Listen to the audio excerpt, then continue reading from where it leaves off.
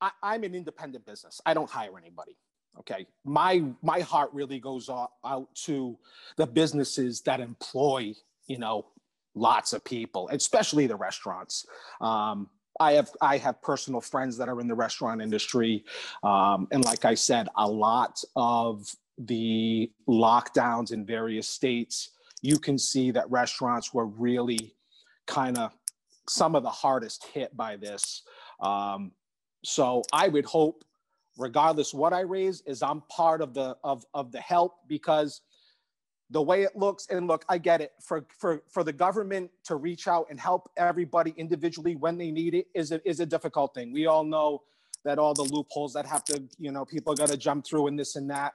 Part of why I wanted to do this for the Barstool is because they're immediately helping people.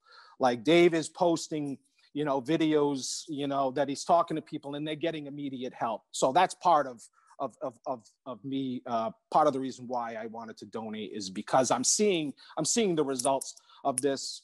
And look, I've tried to do things in the past where I would release a print and want to put all the money into, you know, some charitable, and I've done charity work before. This isn't my first go around, but it's more difficult for somebody to buy into an independent artist than it is something as big as Barstool, especially in the state of Massachusetts. So I was like, this is just going to be a better way